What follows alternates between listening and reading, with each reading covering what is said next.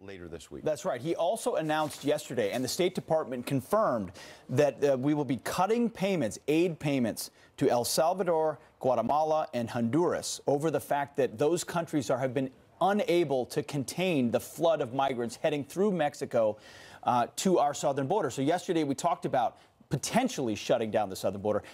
Or 2 days ago. Excuse me. No, that's yesterday. Isn't it? Weekend is just 2 days. 2 days.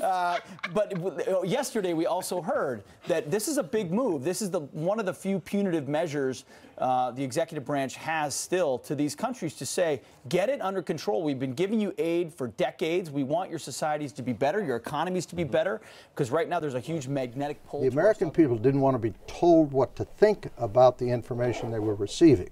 So we came up with We Report, You Decide, fair and balanced. And that's the way it is.